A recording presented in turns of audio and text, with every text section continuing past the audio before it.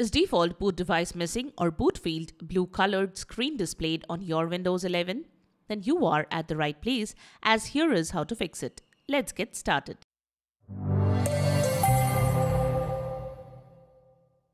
This is the Windows Club. Some users have complained about this problem that when they start their computer, it doesn't boot. Instead, a default boot device missing or boot field blue colored screen is displayed on their Windows system. Now, here is how to fix the issue. Let's get started. Method 1. Check the boot sequence and boot mode. Check the boot sequence and correct it. In addition, you can also make sure that the correct boot mode is selected. To check and change the boot order and boot mode, turn off Windows PC or laptop.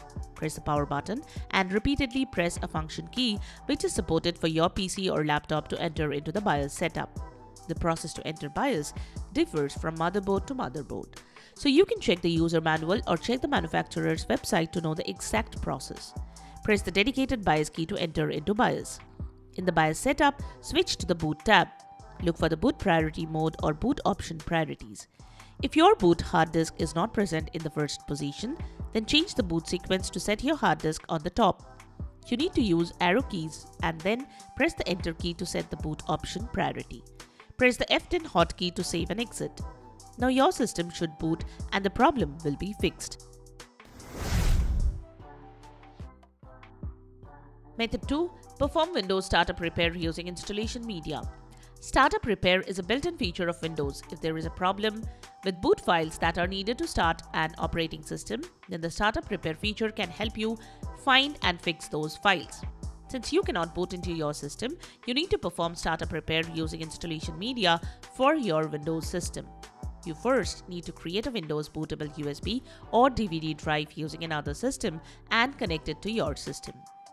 Now boot from the installation media and the Windows installation setup will appear. You don't have to perform the installation process. Instead, in the Windows installation setup, click on the Repair Your Computer option. Now select Troubleshoot, then Advanced Options, then Startup Repair. Follow the on-screen instructions to start the diagnosis and fix the issues. This should work.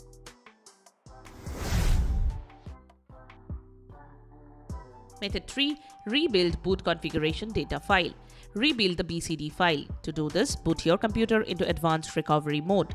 Launch command prompt available under advanced options. To rebuild the BCD or boot configuration data file, use these commands. bootrec /rebuildbcd.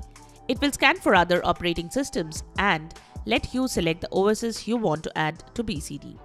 If you have issues performing these steps, you can follow this guide.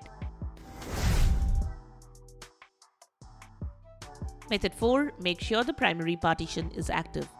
As you are not able to boot into Windows, you will need to use a Windows installation media for it. Connect the installation media and follow these steps. When the Windows setup screen appears after connecting the installation media, use the Repair Your Computer option. Select the Troubleshoot option, access Advanced Options and click on Command Prompt to open an elevated CMD window. Type diskpart command and press Enter. Execute list disk command and the available hard disks will be visible in the command prompt window with disk numbers like disk 0, disk 1, disk 2, etc., disk size and other information.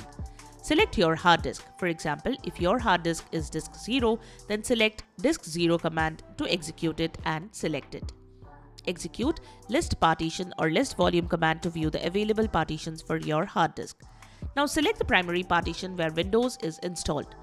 So, if Windows is installed in partition 1, then execute select partition 1 command. Finally, execute active command and your primary partition will be set as active. Close the CMD window. Disconnect the installation media, USB or DVD drive and restart your system.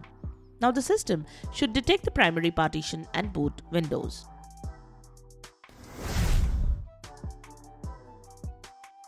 Method 5. Reset BIOS settings to default. If the above solutions don't help and Windows is failed to boot or load the operating system, then you should reset BIOS settings to default. The process to reset BIOS differs from motherboard to motherboard. So you can check the user manual or check the manufacturer's website to know the exact process. After resetting BIOS to default values, you should also set the boot order, boot mode, etc. Now check if the operating system starts.